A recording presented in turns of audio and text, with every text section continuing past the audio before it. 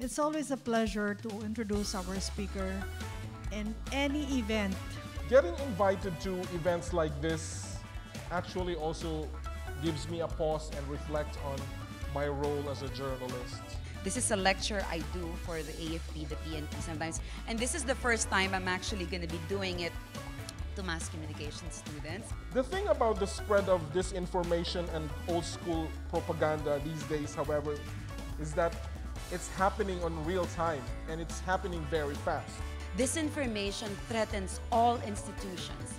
Disinformation is a threat to national security and threatens the very fabric of our society.